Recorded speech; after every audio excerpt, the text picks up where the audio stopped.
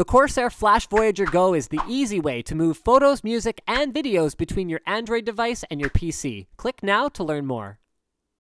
Welcome to my Batman Arkham Origins benchmarking video. I know you're probably wondering, why is this so overdue? And Titanfall should be this video instead of Batman Arkham Origins. Don't worry, Titanfall is hopefully coming later on this week, and if not, it'll be very early next week, so don't worry about that. We'll have a Titanfall benchmarking video coming for you.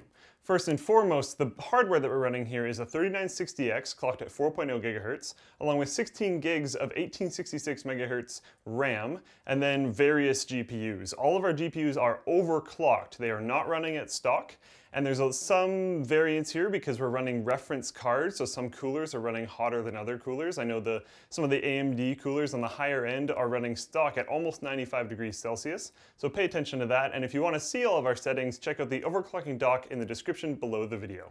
For tiers, I have my higher tier running at the $400+ price range, running at 2560 by 1600p, with everything pretty much maxed out, running 8x MSAA, and everything else as high as I can put it, not including PhysX, because that wouldn't run on the AMD side. Then when we jump down, I only have one more tier. Now I only have one more tier because the lowest tier was actually able to run the game at the exact same settings with perfectly fine frame rates as the medium tier, so I just merge them together. So this is about the $400 to $150 range, and that's running at the same general settings as the high-end range, except at 1080p instead of 1600p. One thing to note as well is that this is an NVIDIA sponsored title. Whenever I do these gaming benchmarks, I have to call out who sponsors the game because things might be skewed in one way or another, and you can see driver revisions in the future, but as Arkham Origins has been around for a little while, we've probably already seen those driver revisions. Another thing to note is that I'm not using the in-game benchmark. I know there is an in-game benchmarking tool for this, and there was one for Thief, although I didn't address it. Just so you guys know, we won't be using in-game benchmarks. We will be creating our own. This is because in the past, and some things in the future, mainly with phones we've seen though lately, is that benchmarking tools can be easily skewed in one way or another, and we would like to use actual in-game performance to show you guys how your card will run while you're actually playing the game, as the benchmark doesn't pertain to you actually playing the game. As you guys can see here, I'm just in the Batcave, and I'm going to use the training console for this benchmark. Once you get in, select Batman, go into Ranked, go all the way over to the right to Downloaded Maps, and then select 100 to 1.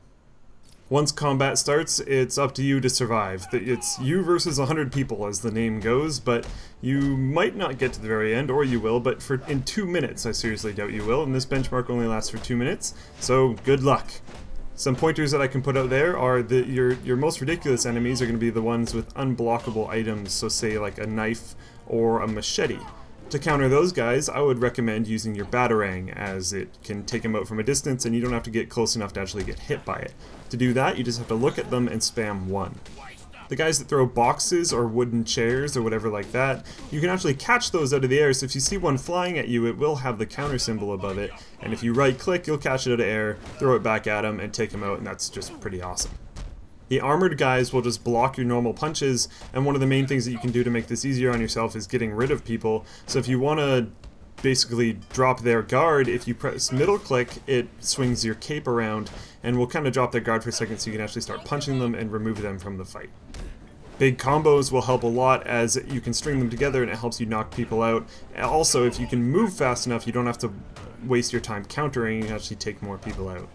Other than that, good luck. I'm sure you'll find better ways to do this than I did, as I only played the game for a little while and I'm definitely not particularly skilled at Batman combat. So good luck, try your best, try out the benchmark, as it's just fun no matter what, so even if you're not benchmarking, it's fun. Just remember, go to the training console in the Batcave and try out 1 versus 100. It's a good time. Alright guys, thanks for watching my Batman Arkham Origins video. While you're here on YouTube, be sure to subscribe to see all of our future content. And as always, like and dislike the video, favorite, share, comment below what you think about the difference between in-game benchmark and external pre-built benchmark, because that's an ongoing discussion topic that never really seems to end. If you guys want to jump over to the forum, you can check out the discussion topic on this, which might be a more civil and advanced version of the comment section down below. Sorry, YouTube guys, but it usually is.